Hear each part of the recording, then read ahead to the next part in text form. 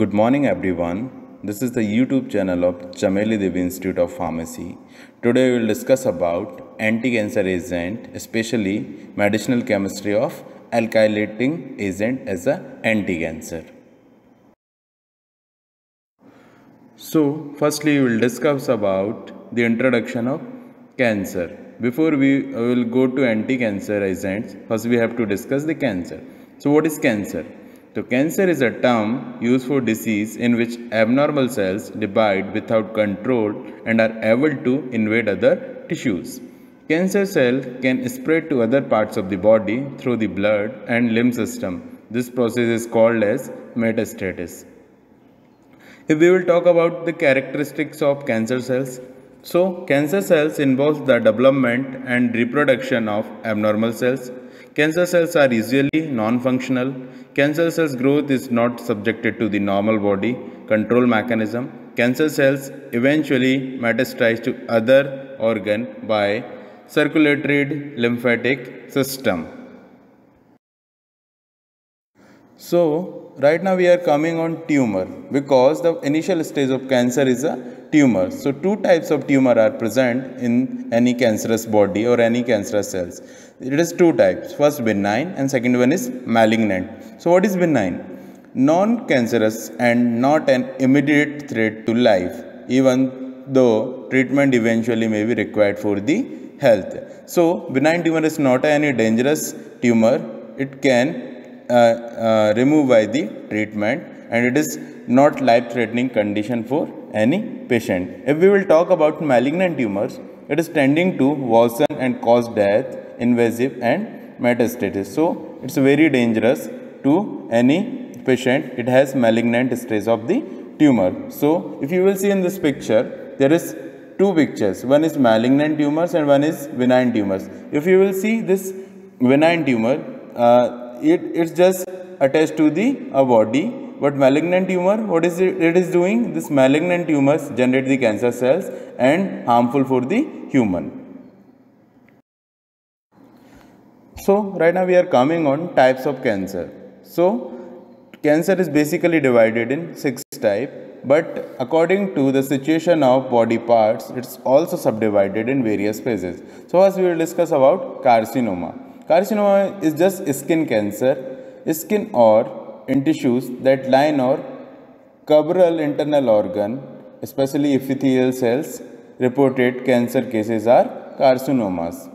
Second one is sarcoma. It is found in bone, cartilage, fat, muscles, blood vessels or other connective or supportive tissue. Third one is leukemia. It is known as blood cancer. White blood cells and their precursor cells such as bone marrow cells causes large number of abnormal blood cells to produce and enter the blood. Fourth one is lymphoma. Cells of immune system that affect lymphatic system. Fifth one is myeloma. B cells that produce antibodies spread through the lymphatic system. Sixth one is central nervous system cancer. Cancer that benign in the tissue of the brain and spinal cord. This is the cell cycle of any cancerous cells and what is the attacking point which can be treated by the drug. So, if you will see in this picture, there is a total cell divises phases like first DNA synthesis, then prophase, metaphase, anaphase, telophase, early protein synthesis phase. Again it is repeated, then RNA synthesis. So, in what point we have to, if any cancer cell follow this part, we have to stop this metaphase or prophase or any anaphase or RNA synthesis, protein synthesis. So we have to give the drug on a specific channel, on the specific part, like we have to inhibit protein, then you can give protein inhibitor that will reduce the protein of any cancer cell and cell will die. Right now we are coming on classification of alkylating agent as an anti-cancer. Anti-cancer agent lot of classes, but we are discussing today in this topic is only alkylating agent. So alkylating agent are compound that work by adding an alkyl group to guanine base of the DNA molecule, preventing the strands of the double helix from lining as they should.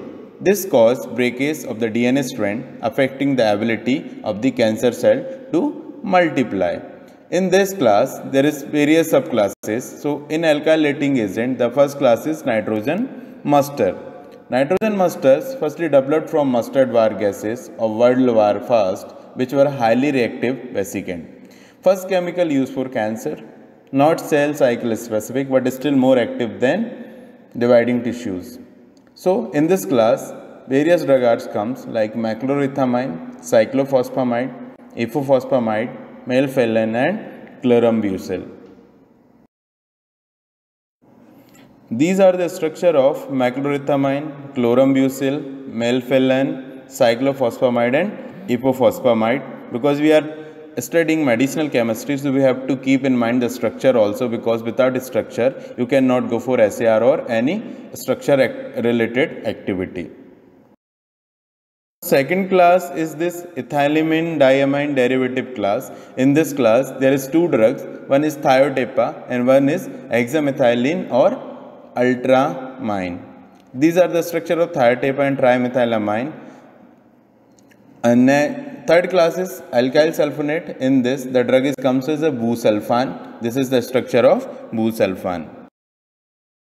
Next class in alkylating agent is nitrosoureas. Nitrosoureas means urea is coupled with this structure and nitrogen is also present in this structure. So in this class there is three drugs. This is carmustine, lomustine and streptozotocin.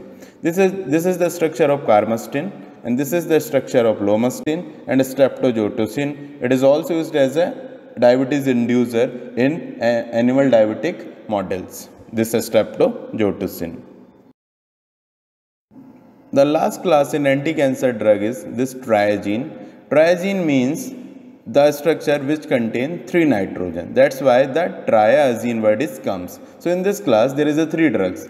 One is procarbazine, second one is dacarbazine and third one is temozolomide. So if you will see the structure of procarbazine, there is 3 nitrogen, 1, 2, 3. Second one is dacarbazine. There is also 3 nitrogen in various parties. So you can see the structure here also. Either is this is the temozolomide. This is also the triazine structure. So these three drugs are common triazine derivatives. If we will talk about the chemical overview of alkylating agent, what it contains chemically?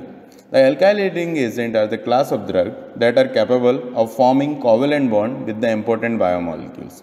The major target of drug action are nucleophilic group present on DNA, especially 7th position of guanine. However, protein and RNA among other may also be alkylated. There are several potential nucleophilic sites on DNA which are susceptible to electrophilic attack by alkylating agent like nitrogen 2nd, nitrogen 3rd, nitrogen 7 of guanine and N1, N3 and N7 of adenine and 0 to 6 of thymine and N3 of cytosine. So potential mechanism of cell death include activation of apoptosis caused by P53 activation and disruption of template function of DNA. The most important of these for many alkylating agent is N7 position of guanine, whose nucleophilicity may be enhanced by adjacent guanine residues. Additionally, if we will talk about alkylating agent, this alkylation has been proposed to result in altered base pairing away from the normal guanine cytosine bond and adenine thymine nitrogen bonds because of alteration in tautomerism.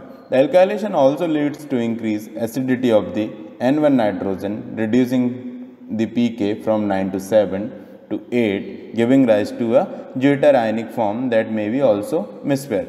Deuterionic nothing but the ion which contain both charge, positive as well as negative, that is called deuterion. If we will talk about SAR of alkylating agent, SAR means structure activity relationship of alkylating agent. If we will discuss in this alkylating agent produce highly reactive carbonium ion intermediate or related transition complex which transfer alkyl group to cellular macromolecule by covalent bond. We discussed before that that there is one guanine N7 position. So this alkylating agent is formed covalent bond with the N7 position of guanine. Alkylating agent cross-linked with carboxylic, hydroxyl, amino, sulfhydryl and phosphate groups of biomolecules result abnormal base pairing scission of DNA strand. The chemotherapeutic and cytotoxic effects are directly related to the alkylation of DNA. The seventh nitrogen atom of guanine is suitable for formation of covalent bond with bifunctional alkylating agent. So, last in this topic, in syllabus, they are given the synthesis of mechlorethamine. So, if we will go for synthesis of mechlorethamine, you have to require 2 moles of ethylene oxide with methylamine, and it will generate this transition complex. This transition complex, in the presence of thionyl chloride, it will give mechlorethamine. So, these are the synthesis of mechlorethamine. It is all about the medicinal chemistry of alkylating agent as an anti-cancer. We discuss all phenomenal or all points about alkylating agent. If you have any query, you can comment, like the video and share. So thanks for watching. If you want to more video, subscribe the channel and stay tuned with CDIP Indore. Thank you.